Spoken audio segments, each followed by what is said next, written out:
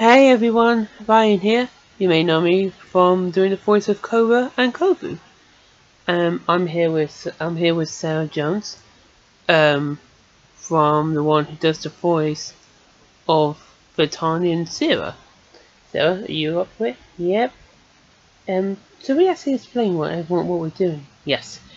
Today we're going to be doing a commentary for Scar's Pride the Offspring, and every part we show, we're going to be kind of just describing some bits and bobs. Now, for those of you who claimed I didn't get permission, follow the link in the description below for proof that I got permission to view Scar's Pride the Offspring. Anyway, so part 1.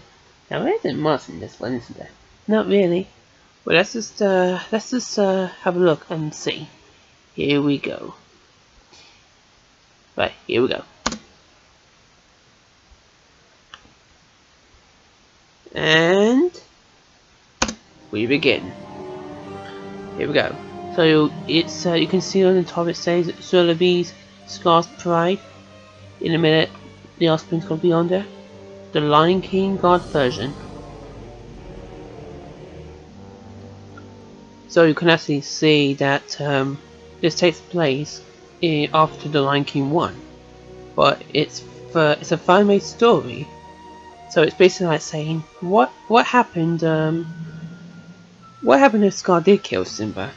Yeah, and of course we don't know how that would end up. Well, we got a little story here to basically show you what it is. Now, bear in mind we have got some singing in this, and I'm pretty sure in this one you'll sing this one, Sarah, with the character of Sullabib, correct? Correct? Yes. Sarah is also playing Sullabib as well.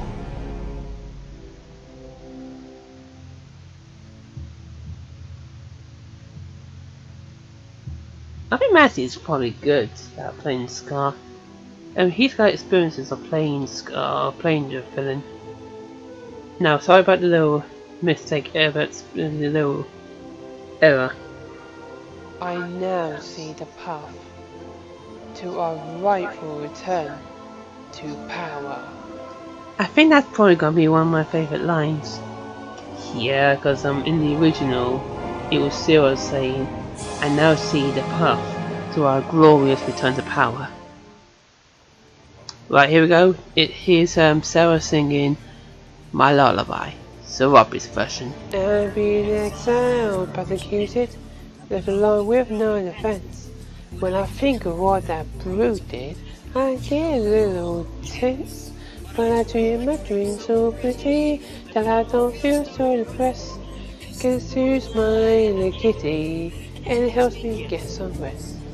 The sound of Scar's dying gasp. You can see the lyric change. His thoughts clearly in my grasp. His violence is more fine. That's my lullaby. Now the past I try forgetting, I'm a fool if I could forgive. Trouble is I know it's pity, but I hate to let them live. So you find yourself somebody who chased Scar up a tree. At the end of part 6, I was supposed to credit myself playing and doing taking part in this song as well. It's in me, oh my, that's my lullaby. I see you have some good singing there. Yeah, you do, don't you? Classic. You are a good singer.